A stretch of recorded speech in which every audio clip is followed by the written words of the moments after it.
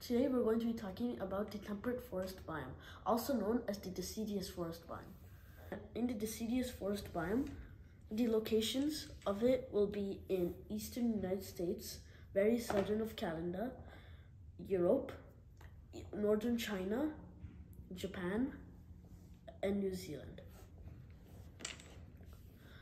Now, this biome is actually a lot more better than the taiga and tundra that we talked about.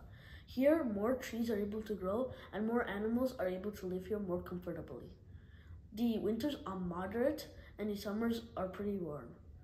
In the summers, the temperature ranges between 70 degrees Fahrenheit to 90 degrees Fahrenheit, while in the winter, it ranges from 0 degrees Fahrenheit to 50 degrees Fahrenheit.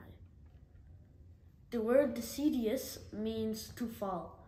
Now, they're trying to indicate about the leaves falling off. The leaves play a major role when they fall off because when they fall off, all those decomposers start to break the leaf down, therefore creating nutrients. And this nutrients helps the plants survive, keeping the entire food chain in the deciduous forest locked. There are 4 seasons: winter, spring, summer, and fall.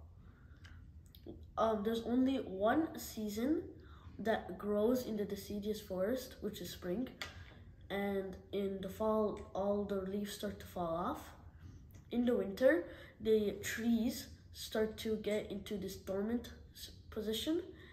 And also they have these thick barks so that they can still keep warmth too. And in the summer, they basically just try to create energy in photosynthesis. A lot of animals live in this biome compared to the taiga and tundra.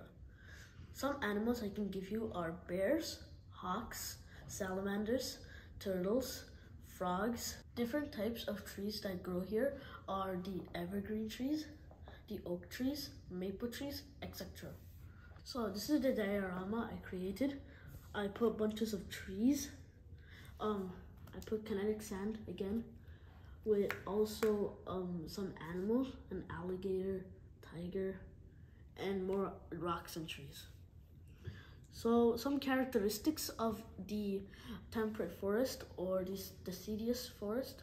Some characteristics would be like there are 4 seasons in the forest. And one out of 4 of the seasons actually grow. The leaves are very flat, like these ones right here. And the soil is rich in minerals and moisture. In conclusion, this biome is very good. As you can see, it has a wide population of humans, plants, and other animals living in it.